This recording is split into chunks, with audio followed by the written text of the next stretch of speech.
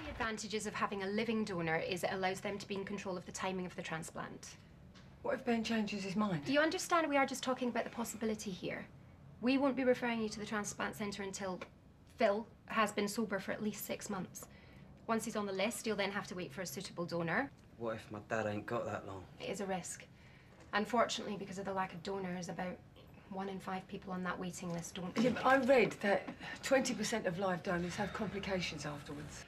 Because you were so insistent, that's what this meeting's about. For you to find out more about what's really involved. Yes, there are risks attached to any operation which the donor should be aware of. I can take you through each stage step by step, but I have to stress again, this is just so we can start making you aware of the process. The transplant centre won't even begin to consider Phil until the 6-month mark.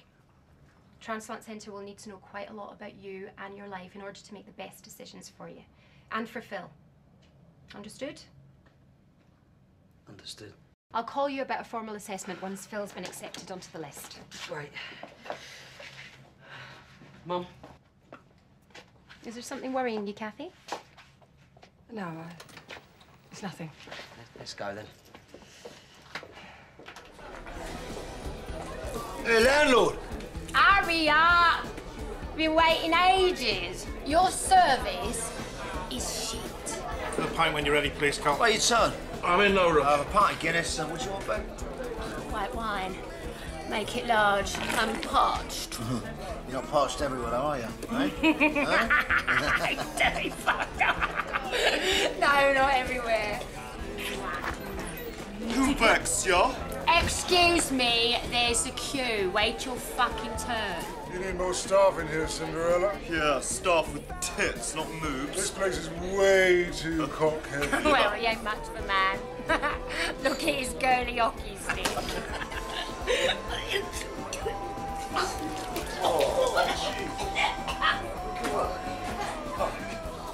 Better out than in, eh? Mrs. Thompson! Mrs. Thompson! Can you hear me, Mrs. Thompson? I need you to do exactly as I say. Find a spot, lie down, and stay calm, okay? You all right, Mrs. Thompson? Yeah. What's your first name? Alice.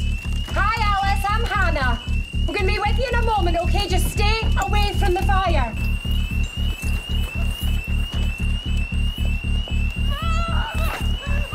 Jesus, Robbie, stop her! Stop her!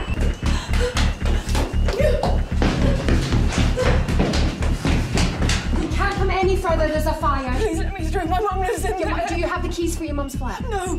Okay, look, we're doing everything we can to get your mother out, but you must wait downstairs, okay? Checked out the side entrances he identified.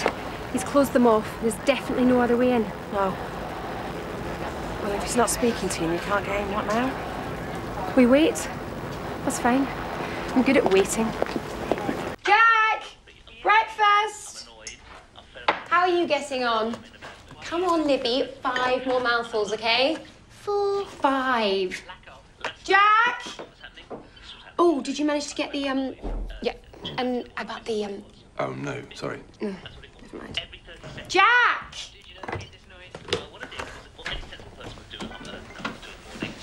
On the table. Okay, Libby, come on, let's go do your teeth. Bye-bye. Bye-bye, darling. Have a good day. Come on, darling. Right, OK, well, I'll just nip and get you that brochure before you go. Back in a tick. All right. Hey. In case you're wondering, she's the one that's getting married. Congratulations. Thanks. Overrated, if you ask me. Marriage, I mean. Oh, that's promising. Oh, my gosh, you're not gay, are you? No. Yeah. Thing is, I don't reckon there's a gay man alive who can't be turned. Brothers. It's me brother. Interesting. Back in a tick. So, I suppose I'll see you at my mate's wedding, then? I suppose you will, yeah. Oh, sounds like your cab. Again. Oh, if you fancy bringing him along as your +1. Aha. Ta-ra! Ta-ra. Although I was daunted at the prospect at the time, I felt I had the support of my husband-to-be. When you're young, you always think you're prepared for everything. And you think you have a knowledge of what's coming ahead? I desperately wanted it to work. I loved my husband, and I wanted to share everything together. And I thought that we were a very good team. What do you think it was that caused your dizziness? Can I be straight with you? I sincerely hope so. I run my own business consultancy. Corporate efficiency, that kind of thing. And times are hard, you know? I put in long hours. I drink too much coffee, probably don't get enough sleep or manage my 5 a day. So you're saying you I'm think this is caused by... I got a bit stressed after a long day and a few glasses of wine, and my friend overreacted. So if you could give me a clean bill of health, then I can go out... Whoa. I am the doctor.